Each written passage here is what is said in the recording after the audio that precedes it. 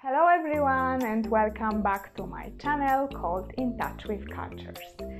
Today I'm not in a Polish dress, I'm in Moroccan traditional dress, and I come back to you with the topic like how to feel as a part of this like mixed community, and how to take the best part of it.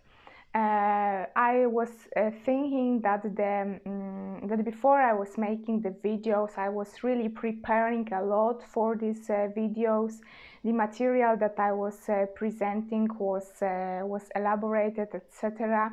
And now I will like to change a little bit this system and to speak from the bottom of my heart. I'm a very emotional person, a very sensitive person, and I think that like that you can get to know me better, get to know my personality. And I think that today it is not about the information, because the information we can find everywhere. It is for free, it is available.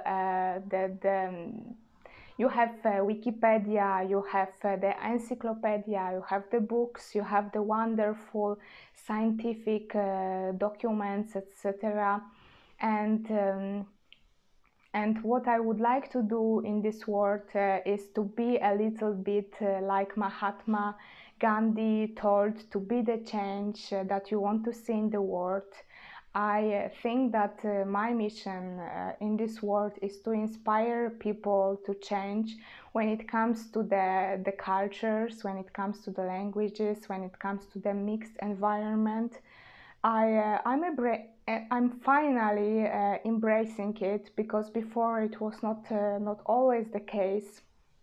I grew up, I spent most of my life in Poland, and although I love my country, I love my hometown, I love the society here, I was not always feeling at ease with expressing my opinions about other cultures, about the world around me, because not everyone was as open as I am, not everyone was as tolerant as I am.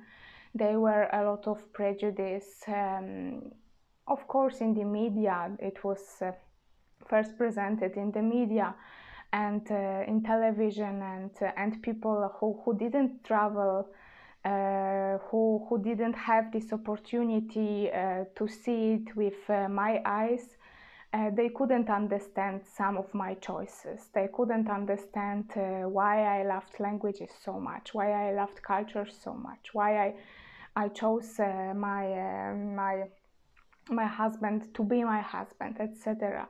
And I was not feeling like I was feeling insecure, let's say, when I was younger. I didn't embrace who I am, and the fact is, the funny thing is that I was always the mix of everything, yeah. And now I see it as a big value, not a chaos, but a big value. And from all of these cultures, I'm taking whatever I like.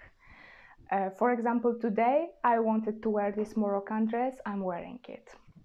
A few years ago, if I would do it in Poland, not necessarily. And I think that I had to grow up. I had to learn how to take position, how to be assertive, how to value my own words, how to express freely my opinions, etc. YouTube is helping me with that. The fact that I became a teacher also helped me. The fact that my environment changed dramatically from only Polish people to the people from all over the world also helped me to embrace this change. And today I'm very proud of that. Today, this is exactly the part of my identity. I also expressed it in my thesis. that these intercultural aspects, they are not only something that I was studying for multiple years, it is also something that is the part of my human experience here on this planet. And why I created this video today, why I want to talk about it, is sometimes we don't have this courage. I didn't have this courage for the past years. They were the times where I didn't know how to show people how open I am, etc. Of course that we will always have stereotypes about some of the nations in our head. We cannot avoid it, yes, but I learned to not judge people based on their nationality, to judge people based on what they bring to the world, how they behave, what personality they have.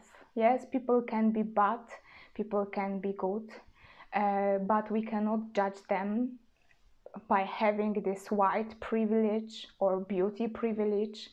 Last years, more than ever I could imagine, I saw that I have this white privilege, that I have also this beauty privilege somehow, yes, that people who come from different backgrounds, that people who have different skin color, etc., are not treated equally, yes, are not treated the same way I am treated, yes, in the offices, in the at school, at workplace, yes, in the shop, wherever, yes. I feel now that I'm privileged because I'm white, and it is wrong. It is wrong.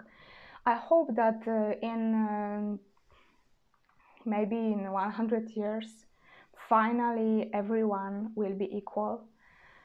Finally, everyone will taste how to be a human, not only based on the skin tone, etc., but also based on the value that this person brings to the world by simply being worthy because this person is a human being.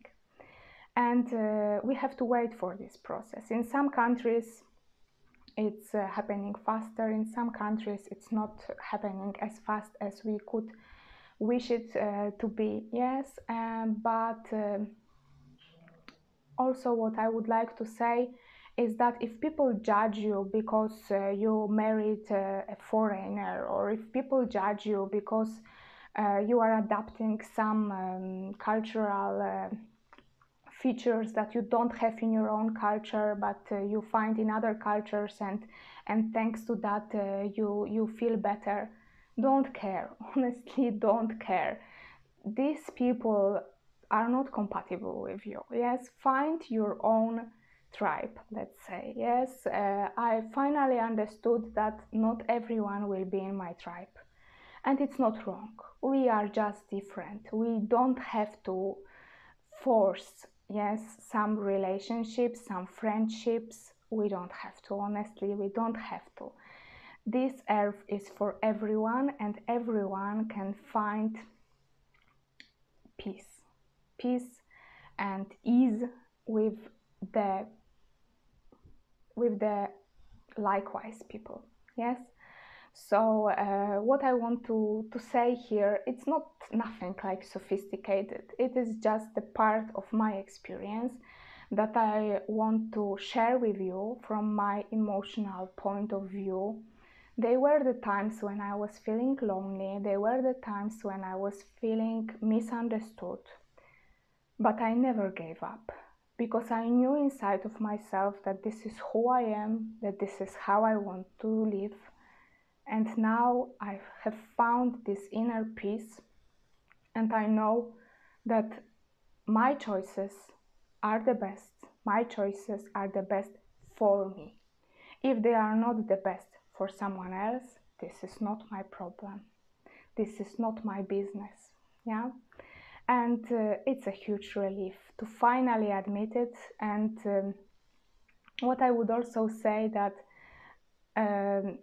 some people can be conservative, some people can believe in God, some people can believe in Allah, some people can believe in Buddha, Some people can pray to all of them at the same time. Some people can have no religion. Some people can have a high spirituality level. Some not at all. Yes, what I'm taking and what I'm incorporating into my life, it's also from the women's perspective. Yes, I could be traditional Polish woman, Polish wife, Polish mother, etc. I could be very modern one, Western. Honestly, who dictates what is good? Yes, this is only me who can choose. Or maybe I can also adapt some of the Eastern cultures, like Indian cultures, etc. Maybe this is the ideal woman for me, the woman who is nurturing, the woman who is very feminine, etc. Or maybe it's a mix of Western, very like free spirit, liberated woman, and Eastern. Maybe it's a mix of everything, and this is me who decides. And what I recommend for everyone is that you are able in any moment of your life to change your decisions accordingly to your heart, to your viewpoint, and to finally feel this alignment in what you are doing, in what you are believing, etc. If before you believed in something else, that was okay for that given period. If now you believe in something else, that's also okay. Give yourself this permission to discover, to learn. We will learn all of our lives. And I don't know if at the end of my life I will be the same person I am now. But what I know is that I have finally found the courage inside of myself to freely express and embrace who I am. And I am multicultural. And I will be multicultural. Someone may not like it, but I no longer care. Thank you for today. I really would love to see and read what is your opinion about it, what experiences you have, and just be honest with me, just be honest with yourself. If you want, you can share your story. If not, maybe you can reflect on your own story. And I hope that this video was inspiring. Thank you. Bye bye.